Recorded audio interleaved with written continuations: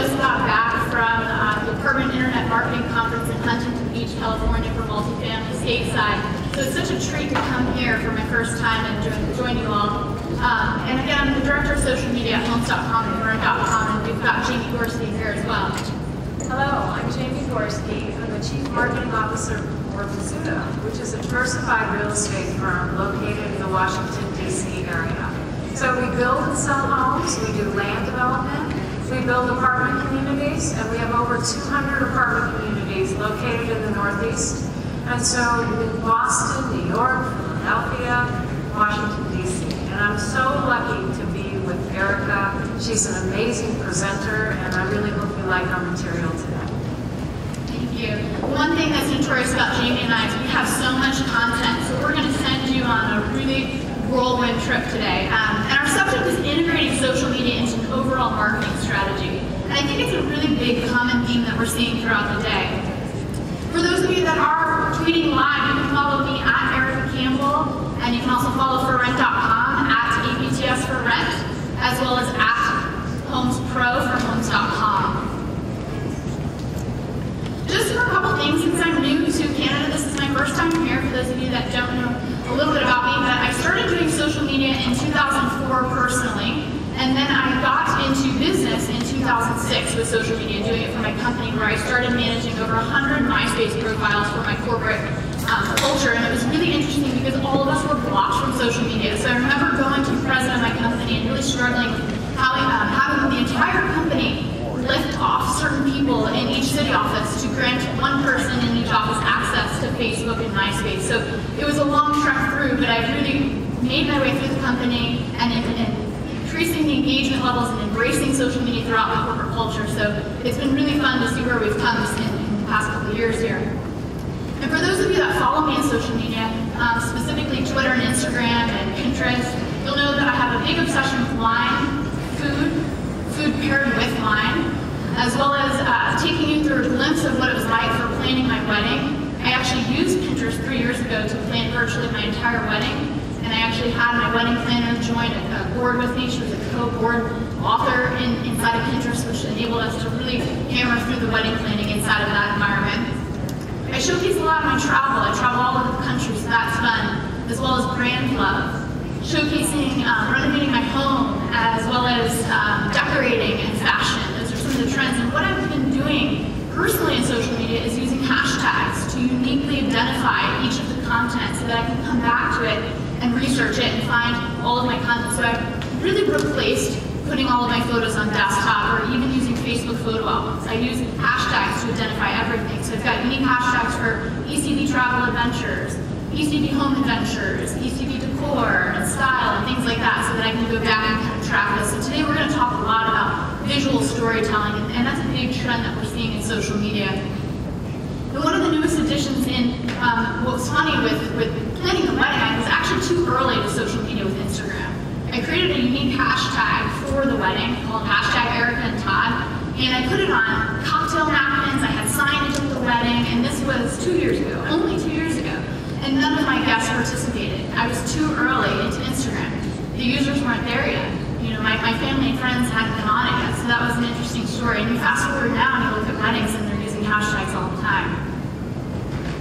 The newest addition to my family is Brooks Byrum. Added a hashtag for him. You can follow him on Instagram as well. He has his own Instagram account. So this is just kind of an insight into how people are using social media personally. But enough about personal use. I really want to get into now how you can put this into practical use in business. So just a quick update on the state of social media and what we're seeing in particular with the core main specific sites. Looking at Facebook, there's over 800 million daily active users in this space. So obviously the data is telling us that you guys are in Facebook, you're using it. This is probably still one of the top performing sites for not only referral traffic, but also for conversions, at least what I'm finding at Homes.com and forrent.com. So this is where I spend most of my time and energy. You're also seeing beautiful graphics, and Jamie's got some incredible examples of what they're doing with her group. And I really like how people are thinking a little bit more outside of the box with creative ideas inside of Facebook, and again, visually storytelling. With Instagram, this is a huge platform. This is probably my favorite platform now that I'm using most. This is where I visually tell my story, as I showed you in my personal slides here, where I showcase a lot of my likes and interests from a personal standpoint, mixing in with business. It's 68% female, and there's over 55 billion total photos shared. That's a ton of content being inserted into that space, and over 1.6 billion likes happening at the photo level. So that's a ton of people actually engaging, not just with their friends and family, but also with brands. So here's an example of the boutique real estate group. I highly recommend you follow them. They're out of Orange County in California in the United States, and they do an incredible job at visually telling their story through social media. And again, they're selling high-end real estate, but I think we can learn a lot from just different verticals and what they're doing well, and this particular group does it spot on. With Pinterest, this is also one of my favorite resources. There's over 70 million users in the space. It's the third largest social networking platform, but more importantly, it is a powerhouse for driving referral traffic into your website. It's the #1 referral source of traffic socially for Homes.com and ForRent.com out of all the social sites. But what you'll find is that it's not going to convert as high as some of the others. But what's alarming is that the average user spends 98 minutes per month on this site. So if you're not using Pinterest, I definitely would recommend taking a look at it. And 70% of clicks on pins, they happen within 48 hours. So it's really important that you're thinking through what types of content you're going to push into this space or curate or crowdsource, and the timing of when you're doing it, and if you're actually engaging back. This is an example of what Pinterest looks like. Again, how many of you today use your browser to bookmark your favorite website? Right, so Pinterest has replaced that need for myself. I have Pinterest downloaded on my mobile app, and when I find my favorite piece of content, website, anything article related or photo on the web, I simply store that, I pin it, categorize it into a pin board, and then I have it directly on my mobile device. So when I open up that pin board and click on the photo, it drives me back to the originating source. So it's a great sense of referral traffic for us as marketers, but more importantly, it's a utility type app that allows us to be more connected with the things that we enjoy in a much quicker time frame. With Twitter, there's over 500 million tweets sent per day. With more than 40 million Vine users, Twitter acquired Vine. So we're starting to see Vine take off, also competing with Instagram heavily as Instagram released video. And then 76% of active users are on mobile. So we're starting to see a lot of these social platforms really perform stronger and stronger in mobile, and they're actually starting to design and develop their apps and sites more for mobile and then going into desktop. Some cool things with Twitter. Gina's going to talk about some cool announcements that Twitter's made recently, but you'll notice the first thing you see is, again, visually storytelling. This is Raj Kassar. He is an agent broker with the boutique real estate group, the one I mentioned in Orange County, and he does a tremendous job of really visually telling his story through all of his platforms.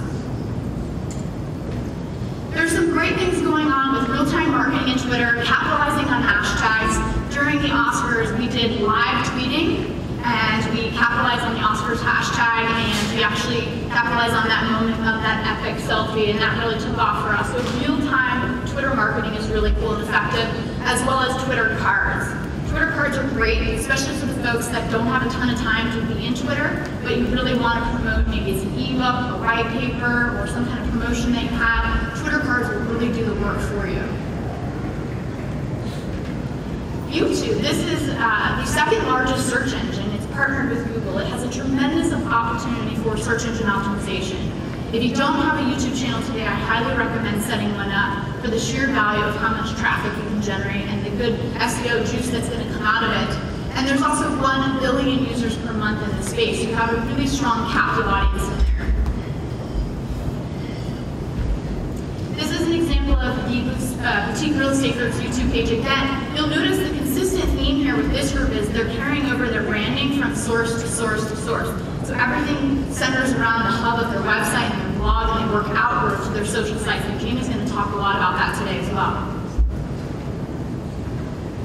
But the biggest lesson here, what I'm learning from social media and what I'm finding trend-wise, is that social media plus content marketing equals killer SEO. And I don't know about you, but we all love free traffic. You spend an alarming amount of dollars with paid search, and some of the tactics that you can to do with search engine optimization and SEO, and the combination of the two together are really amazing, and you'll see your cost per click go down because your efforts are being spent socially. And this is one of the things that I needed to go to my senior team and say, hey, social media is not just about building relationships and having those conversations and engagement. Sure, that's all very, very important. Those are things that we practice, but I had to also sell up to them that it's powerful with search engine optimization. And that kind of led us into being able to do a little bit more in the space. So one of the things that search engines are telling us today is that social signals are helping influence how you rank in search. So this is another key slide to get you on board with social media if you're not already. Search engines today tell us that anything from Google+, Facebook shares, Facebook likes, Facebook comments, Pinterest pins, tweets, all of these things that the consumers are doing on your behalf on top of your content are sending out signals to the search engines and saying this is likable content, it's shareable content, it's well-connected content, therefore will reward you and rank you higher in the search engines. So interesting study, and I'll blow up on that again. So out of all of those line items that you saw on that chart, those were traditional SEO tactics back in the day, like backlinks and the length of how long your website has been in existence, and you know, all the partnerships and things. All of that is still important, but you see everything in orange is now sort of slid up to the top of the chart here, and those are called social signals. So this is a really cool chart from Search Metrics that's great to share with your teams to better understand the power of social media and how that can really influence how you rank in search. So now I'm going to get into some creative ideas and how you can visually tell your story, and I specifically chose Pinterest and Instagram because I think that they're two really important platforms that drive room for a lot of creativity. And can I get a show of hands in the room? How many of you guys are using these two platforms for business? Okay, great. So not a lot. So hopefully we can come back in a few years and see all, a lot more of these hands raised, and we're using these too in the States, and we've seen some tremendous success with them. So I'm going to first kick it off with Pinterest. And one of the things I love about Pinterest, again, is it's got a tremendous amount of referral traffic in here, but you can also use it to mine data, curate content, and then take those ideas and bring it back into your own website and your blogs and use that for your own social posting. So there's a tremendous amount of opportunity. So I explained what Pinterest is, but it's a tool for collecting and organizing the things that you love. And you'll notice that it's highly, highly visual. Everything in here is going to be driven by photo assets, paired with video assets and text, and bridge links back into the originating source. So here's an example of how an apartment or one of your suites might be organized inside of Pinterest. You have the opportunity to categorize and collect a lot of different things. Maybe it's home decor, different space ideas, spring entertaining tips, moving tips. The possibilities for how you categorize this is pretty endless, but all social sites are pretty familiar in nature, where they've got the photo, the description, and a link back into your website. So making sure that that's in theme with your Facebook account, your Twitter account, and so forth. But how Pinterest is so successful is when I go to a website and I find a piece of content that I enjoy, I'm going to pin that. Users are then going to come into Pinterest, they're going to find that, they're going to repin it. When they repin that, other people in their network are going to see that repin, and the cycle is just going to keep on going and going and going. And when users click on that photo object, it links back to your website, driving that referral traffic, and then potentially conversions. So I always joke about this at the office, is Pinterest is like fantasy football for girls. Again, the average time being spent in this platform is 98 minutes. That's a ton of time. So I can only imagine what it's like. Instead of me drafting my team, I'm sitting here on Pinterest for 6 hours on a car ride down to Charleston, South Carolina, pinning objects into pin boards. So I really felt that there was a strong connection there. This is a great example of what we're seeing as a case study, and it's really difficult to find strong case studies in Pinterest actually happening at the conversion level when you're not an e-commerce site like an Etsy, or you don't have an object to sell. That's very low priced and quick. And with this guy, this is a realtor, and he listed his Paradise Cove mobile home in Malibu for sale. He put it on Pinterest, and in less than 6 days, it was in escrow. All because of this Pinterest board. So it was his first attempt at really putting some effort towards Pinterest marketing. So I thought that was a really cool case study to show that we're now starting to see more and more of these happen over the years. But one of the important things you need to know about Pinterest is you should verify your website. It gives you a little check mark after your account. But more importantly, when you actually verify your website, what it does is it gives you this piece of code that you can give to your webmaster to apply into your website. And with that, it allows you to track analytics. So you can track all sorts of things, people that are pinning content from your website, people that are pinning content from your Pinterest boards, top pinned content, all kinds of great intel about mining data that's happening at the pin level. So that's the benefit of verifying your website, and I think that there's also some SEO value behind this as well. Another thing that you can do to automatically increase sharing traffic from your website into Pinterest is by applying the pin button directly to your website. So this will allow users to come in and actually share content directly from your website and pin it into their pin board. And a lot of the super heavy users of Pinterest already have the Pinterest button installed in their browser, so they can do this or on their mobile device. But by you applying that button directly on your website, you're saying that you're making that job for them a lot easier, and they're going to be more likely to pin that piece of content, which will increase your click-through rates back to your website. Some interesting ideas for what to pin inside of Pinterest. I get this question asked all the time for our specific industry, and one of the things I recommend is doing a Meet the Team board, where you showcase all of your employees. You've got headshots, brief bio, and they link back to your About Us section on your website. So it's a great way to really humanize your brand, but again, capitalizing on that traffic. And you'll notice how there's a lot of information being produced from flyers and different things that you can cross-promote, any things that you're doing offline, and mixing that into online with Pinterest. Obviously, here you can showcase listings. But when you're showcasing listings, add some text overlay on top of these graphics. And I'm going to share a list of my top favorite photo editing apps for you. But one of the also important things that you need to do is add in a good description at the pin level. And then what you would want to do is add hashtags. And these hashtags allow you to be found inside of Pinterest. So those are the things that are going to help you rank high in search. And what I found is we just created a Pinterest account for one of our clients, as well as Google Plus and YouTube, and all three of those accounts are out ranking their own website. So there's a lot of power behind what some of these sites can do. Green living, we talked about this theme a lot today, and we noticed that people will jump behind a cause before they'll actually support a brand. So I love what Greystar is doing here with redefining green, and they've got an entire board really centered around that and their mission as a company. So if you have some sort of cause and support that you have, people would love to see that, and Pinterest is a great place to showcase that. Customer testimonials. If you guys have anything on camera, or you've got video testimonials, or possibly even taking a screenshot of your positive reviews from Yelp or from any of the other review sites. Take a screenshot of that and put that into your customer testimonials board. That way, when consumers are coming and looking at your Pinterest account, they've got reviews and ratings directly at their fingertips. And what we're finding is that those are absolutely increasing conversions. People want to see those stars. Positioning yourself as the local expert is another great idea for a board. Focusing in on neighborhoods, dining, shopping, any sort of entertainment, local businesses and schools. These are the things that renters and buyers that they want to see. They're able to see the listings on the website, but they also want to know that you know enough about the neighborhood to help them with their decision.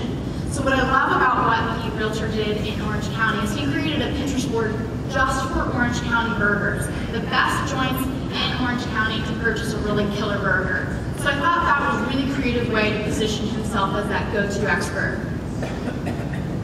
Lifestyle tips. These are really important. The #1 search category and the #1 board name inside of Pinterest is for the home. That's a hit run for our industry. So there's tons of DIY, home decor items that are being pinned in there. So even if you don't have these things on your website, you can go in and curate other objects that have already been pinned inside of here. So some things to consider: recipes, DIY, home decor, organization, going green. Maybe it's housewarming gift ideas. These are great things after you've taken a tour of your suite. Bring them into your Pinterest account and let them see all of your great local and lifestyle tips. Again, it's going back to the concept of providing utility type content that's useful. It's all about, Jay Fair mentioned, it's about helping people versus hype. Marketing ideas. How many of you guys have found a really killer ad in a print magazine and you've tore it out and you've saved it because you want to execute some of the details from that ad? So no longer do we have to do that. We can find an object on the web, find our inspiration, store it in our Pinterest board, and we've got access to it in our mobile device. staging ideas for your suites. There's tons of information already in here. If you just do a search for suite staging ideas, you're going to find a tremendous amount of content already available at your fingertips. So using this for inspiration when you're breaking ground, or even if you're redoing some models, this is some great inspiration in here. Rental advice. What I love about what the Corcoran Group is doing is they've got infographics where they're comparing neighborhood data and neighborhood bars and restaurants. It's a fun way to express something in a more visual way. Again, visually telling that story. So I recommend, if you're not following the Corcoran Group on Twitter and Facebook and all the social sites, it's actually one of Jamie and I's favorites. They do some really compelling stuff. Place Pins is a really cool product inside of Pinterest that allows you to add a map, address, and phone number. So when I go into Pinterest and I take a look at all of these apartment communities, when I click on the pin drop, it brings me into each individual apartment community, which links back to the website. So it's a great visual way to showcase that, but also more importantly, driving that referral traffic back home. Running consumer contests inside of Pinterest. We're launching a Pinterest contest right now where we're asking consumers to build their dream board inside of Pinterest, and we will reward one winner with a grand prize, and we'll also go after 10 people that entered, and we're going to give them 10 objects that they pinned in their board. We're actually going to buy them for them and drop ship them to them. So it's a great goodwill campaign associated with that, and you're getting the consumers to do the work for you. Take a screenshot of this with your mobile device. This is a free Pinterest white paper that you guys can download from us. I'll also have access to some cards if you guys want them at the end, where we can give you a link to this white paper. And it's going to give you all best practices on Pinterest and running challenges and campaigns and consumer promotions. So now we're going to dive quickly into Instagram, and one of my favorite things with Instagram is it's the way that I'm capturing my life moments and I'm sharing them with the world. But for a business perspective, this is what Remax's account looks like. Just for an example, you're going to have your title, your description, a good headshot in there, company logo, and you're going to post photos. And very similar to all the other social networking sites, you can follow and be followed by people. So here's an example. You take your mobile device, there's an application you download, you take a photo, you have the capability to add over about 20 different filters. And filters are great because they really dress up the photo. And you'll notice you add text and you use hashtags to track each of those specific photos. So here's the filter option. So I'm not a professional photographer, but when I use Instagram and add filters, I can absolutely tell you I feel like a professional photographer. Raise your hand in the room if that's the case for you. A couple of them? Yeah, so I love Instagram for that, sheer fact. Here's an example of a before photo that I took, and then after, once I dropped it into an Instagram filter. So it's saving me time and it's really dressing up the content. The important thing to know about Instagram and Pinterest is you need to add relevant hashtags. Research is saying that brands that are adding up to 7 hashtags will see more success with your findability. So it's important because if you have low followers on these channels, the hashtags will increase the likelihood of someone finding your content and clicking back to your website. Another idea that you can do on Pinterest is cross-promote. If you've got Facebook, if you've got a website, you've got any print material, use this opportunity to cross-promote and drive back into the original assets that you already have, so you're thinking smarter and not working harder. Taking a look at floor plans and specials, what I love about what this community has done is they've done some really beautiful text overlay on top of photos, so it entices me as a user to want to click in and take a look a little bit more at the floor plans and specials that they have offering. Other ideas is with features and amenities. Highlighting these specific assets are really important, but one of the things that we're doing at Homes.com and for rent, for experimenting, is playing with an A and a B option, where it really allows us to take a look at 2 different images and it generates a ton of buzz. We ask the consumer to come in and select a choice, whether it's A or B, and we see so much engagement. And this was working well with us on Facebook, so we translated that into Instagram. So I recommend that you can do an A or B choice and ask your consumers to vote, and you'll really start to see an uptick in your engagement. Brand culture is really important to express through Instagram as well. It's not just all about business and all about showcasing the suites and the models and so forth, but the people behind your brand. So any goodwill initiatives that you're doing, as well as outings, maybe it's charity work, or it's just having fun in the office. Showcase that through your Instagram account to really humanize your brand. Showing behind the scenes. I know we've got Rebecca from HubSpot she does an awesome job, and HubSpot in general does a tremendous job with social media and inbound marketing, and they have a really cool board inside of Pinterest that I love, and Instagram, where they're showcasing behind the scenes, things that are happening behind the office, maybe it's behind the scenes of events. This is a great way, again, to sneak peek into the culture and the lifestyle behind the brand.